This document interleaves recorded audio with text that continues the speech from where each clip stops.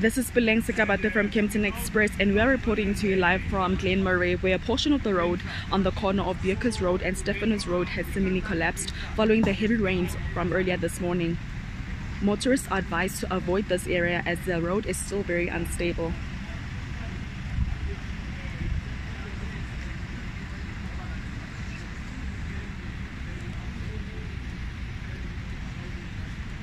A car was seen trapped earlier in one of the holes, but they did manage to get it out without any injuries reported.